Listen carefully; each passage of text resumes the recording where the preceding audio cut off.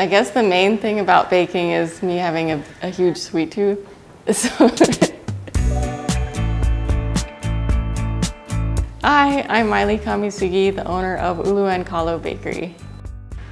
So when I came home from college, I realized there weren't any sweets that I would eat. I was very strict back then. No sugar, no gluten, no dairy.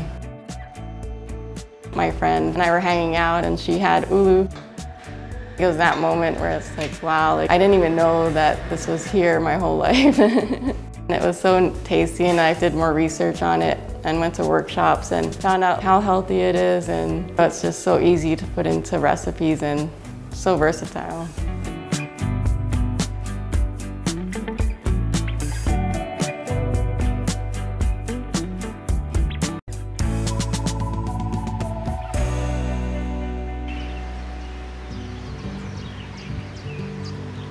Cooking with the Hawaiian staples is important just to support the farmers and local economy. Being able to know where your food is coming from and how fresh it is. And just that they're like superfoods, you know, in the starch world. You can't beat them.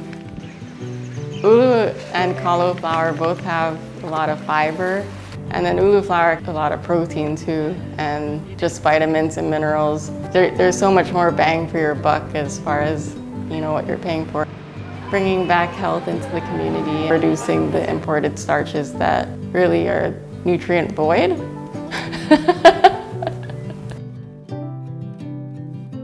The ʻUlu co-op creating the flour, it's really helped a lot. I can rely on someone else because really my skill is in the baking and not the flour making. More valuable to be focusing on what I need to focus on.